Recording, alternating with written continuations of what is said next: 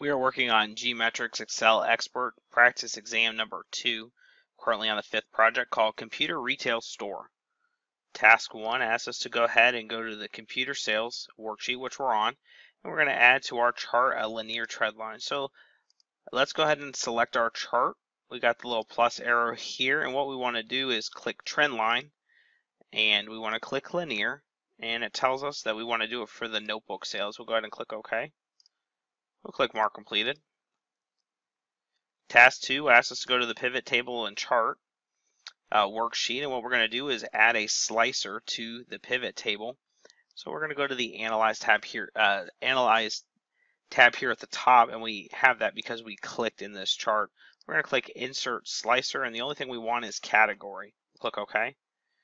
It tells us to go ahead and apply the slicer style dark 4, so we'll go ahead and click the drop down here, and this is the slicer style dark 4, and it tells us to position that underneath this pivot table. So we'll click Mark Completed. Task 3 asks us to stay on this worksheet, and we're going to group the category below the store location. So we're going to click inside this chart to get the fields here. What I'm going to do is undock, I think it's this one. We're going to undock this to kind of get a better view of this. We're going to do a few things over here.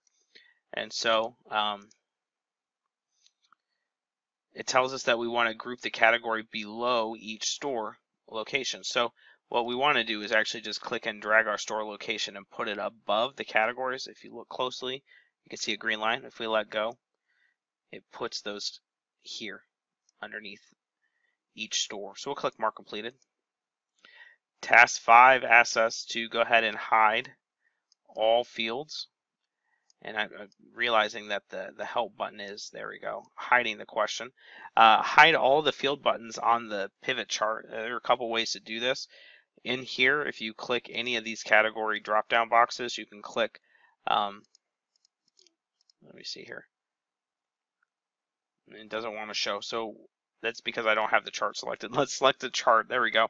And when I click this, I can click, if I click the drop down here, hide all field buttons on chart, and it will disappear. You can't really see a lot of what's going on, so I'll go ahead and make it reappear for you.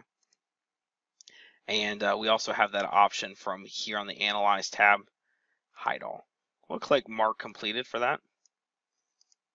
And Task 5 asks us to go ahead and apply the Style 12 to this pivot chart. So we'll go ahead and redock that. And all we're going to do is go to the Design tab here at the top with this table selected, and we want to select the Style 12. We'll click Mark Completed.